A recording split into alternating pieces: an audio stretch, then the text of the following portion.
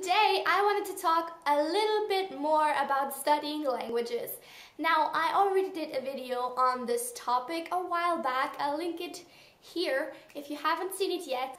As far as the feedback from you guys goes, I got a lot of really positive responses on that video, and so I think there's maybe some helpful things in there for you as well. The video I did back then was mainly about how to become fluent in a language once you've already reached a certain level. So basically just taking you from being good to being amazing. But today I wanted to talk more about how to facilitate learning languages in the beginning. So when you don't know a lot yet, just some study tips and things you can do to help you along with that. As some of you might know, I currently study Japanology at university, and in the process of that I obviously have to learn Japanese as well. So most of these things will be applicable to all languages, but some might just be more specific for Japanese because, yeah, you also need to learn the writing, and so obviously that's a bit trickier than, say, learning French or learning Spanish. So before I get started, let me just say I'm really sorry if the lighting changes in this video or gets kind of weird. But the weather is so strange today, like it's been raining and stormy and now it's sunny again, so I'm not really sure what to expect. But yeah, I apologize for that in advance. Anyway, let's get started. So one of the first things you're going to need to learn in any language is obviously the vocabulary, and in my opinion that is the biggest pain in the ass because it is the most boring activity ever. Unfortunately, it is very, very necessary, and so, you know, I've been thinking about just ways to make it kind of more exciting maybe and just a little less dull. And one thing that helps me a lot, instead of just sitting down and literally reading the words and then reading the translation over and over again until you remember it, is I get these guys. Just little colorful post-it notes. And what I do is I write down the, in my case, Japanese word on a post-it, and then I stick it to the thing that it means. And so whenever I use that certain thing, I read the Japanese word for it and I automatically associate them in my head, and that way I repeat them over and over again without actually having to sit down and study. Now obviously this doesn't work with all vocabulary because especially once you reach a certain stage, or like really quickly actually, you start learning vocabulary that are kind of more abstract things and not just objects that you have around your house. But I think that especially in the beginning it helps a lot. I just remember last semester when I started out, I had stickers all over my apartment and also back at home at my parents' house. My room was full of just stickers with Japanese words, and I can honestly say that it helped me a lot, and it was way less boring than sitting down and studying them like for real. My next tip would be to go find a pen pal. Now, you can actually do this pretty early on in your studies because, you know, one of the first things you pretty much learn in any language if you take classes or even if you teach yourself is usually how to introduce yourself, how to talk about yourself, about things you like, things you dislike, what you do, kind of if you go to a school, if you go to university, and all that kind of good stuff. And that is usually what you will be talking about with a pen pal at first as well, because obviously you need to introduce yourself. It's just a really simple thing that you can do, and you can pretty much do with whatever language you want, and it's incredibly helpful. I will link the site that I'm using to find Japanese pen pals down below, but I actually think that you can find language exchange partners for other languages on there as well. And if you can't, just type into Google like French English language exchange or Spanish English language exchange. Whatever language you're searching for, I'm sure there will be a ton of people who want to learn your language in exchange, and so yeah, you just write back and forth, and the way you do it is pretty much up to you. I have a couple people that I write with, and they all have different styles. One just writes in English to me and I reply in Japanese, and then she corrects my letter and I correct hers. Another guy I write with, he always sends me a text written both in Japanese and English, so I have both versions there and I can kind of read them, and if I don't quite understand the Japanese one I can refer to the English one and vice versa. So then I obviously reply with two versions of my text as well, and I think that's incredibly helpful. Both versions work really well, so just go ahead and, you know, find whatever works for you and obviously your language partner. But I can promise you, despite the fact that it might be a lot of work, especially if you write letters in a different script like I have to, it is a lot of work. It is. I sometimes sit there for like 2 hours just writing one text or trying to translate his one text because I can't read all of the kanji yet, and he insists on using them without giving me the furigana for it, but it's okay. I'm very grateful that I get the chance to exchange and kind of improve my Japanese in the first place, so I'm not complaining. As I said, I would recommend doing this at pretty much any level because you learn so much.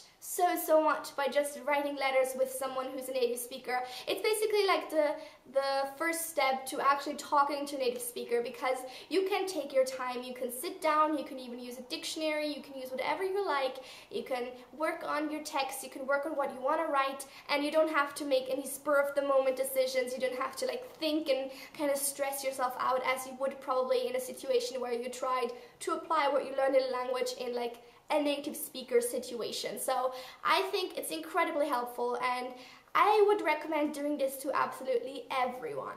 It's also just super interesting to talk to someone from a different country, because obviously there are cultural differences, and they always tell me about like events and kind of, you know, festivities that are happening in Japan at the moment that maybe I haven't heard of before. And so yeah, it's just incredibly interesting and you'll learn a ton.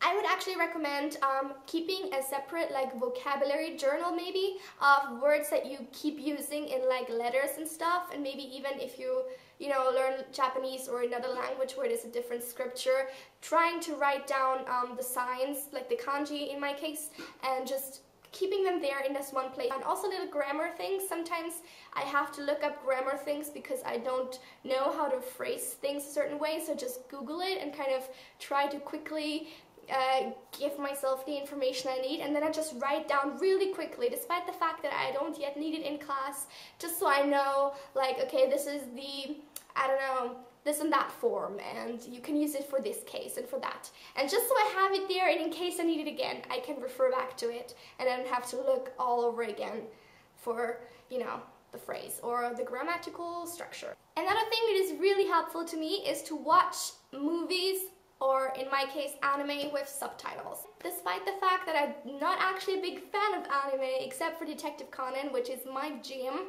like literally, I kind of make myself watch them every now and again just so I can hear some native Japanese being spoken, and just so I can kind of at least try to apply what I've learned in class. Obviously, I don't understand much of anything, but it still helps you, and it's just a major boost for your confidence as well if you start noticing more and more things, and you start hearing words or phrases or grammatical structures, and you're like, oh my god, I know what this means. Because despite the fact that maybe you don't recognize a lot, you still understand more than maybe you would have 2 months ago, and that's just an amazing feeling. I have found that this is also a really helpful thing to do when you're preparing for an oral exam. I had an oral examination 2 months ago, and it was really stressful for me. So I needed to do a jiko shokai, which is a self-presentation. Basically, I just needed to talk about myself, which wasn't too hard. And after I had everything prepared and like studied all the vocab and done all that stuff, pretty much all I did to prepare is listen to anime in Japanese a lot. Now, I didn't even properly watch it. I didn't even read the subtitles. I didn't really pay very close attention. I like put it on while I was doing stuff around the house or like doing the dishes, whatever. I just wanted to kind of have that background noise in Japanese. And I'm not sure that this is like a scientific thing, but I have noticed that for some reason when I listen to Japanese, even if I don't understand it, my brain tries to understand it and thereby accesses that part of my memory or that part of my brain that is like in control of the languages. Again, I have no idea if that's just science that I made up or if it's actually true, but I feel like that's how it works. Don't quote me on that. I feel like when before an exam, kind of I recall that language that I've already learned into the front of my brain. It is right there and way easier to access it than if I hadn't done it. And then the last tip I have for you is pretty much specific to Japanese or any language where you need to learn the writing as well. And it's to make flashcards and make a lot of them. I know that you can actually buy the finished flashcards for the kanji, and it'll like give you a bunch of information on them, like is it a fire kanji, is it a water kanji. I to this day don't know what that means or if it has something to do with the radicals. No idea. But personally, I feel like it works so much better if you make your own. I'm sure you all know how flashcards as a concept work. Basically, you just draw the kanji on one side, and please ignore my terrible kanji writing skills. My teacher always corrects me because I don't do it very neatly. And then at the back, I just write the onyomi and the kunyomi. Can you see this? These are the ones that we need to be able to recognize, so we don't yet need to write them. And we need to know a Chinese and a Japanese meaning as well as the translations to both. And so that's what I write down here. I know that there's like a bunch more meanings and readings. Luckily, we need to only focus on a couple. Now, I actually don't have a big problem with studying kanji. I find it's really easy. Like, I can remember them really well, and I can do a lot at one time. I can do up to like 50 a day and then still remember them the next day, and it's really helpful if you like need to kind of cram before a test. But disclaimer, that's not how everybody's brain works. So if you need to learn kanji, maybe try to figure out if it like comes easy to you or if you have to take a lot of time, because you know, everybody's brain works differently, and I'm just one of the lucky people who can remember kanji really easily, which is definitely helpful. But then if I don't do anything, like for the February holidays, I didn't look at one kanji, and after that I'd forgotten like half of them. So, you know, maybe the people who take more time actually remember them for longer. As I said before, I would just recommend making your own, because there's also programs on the internet. I think one is called Anki that a lot of my friends use, but I personally just prefer making them myself, because in the process of making them I already have to draw them, I have to write the meanings down, and that way I've already seen them once and they're not completely new to me, and they're also just kind of more tangible, and I like having that. I like being able to take them with me and just having them in physical form. I don't know why, it's just something that is like a big deal for me. Apparently I can't study things off of computer screens.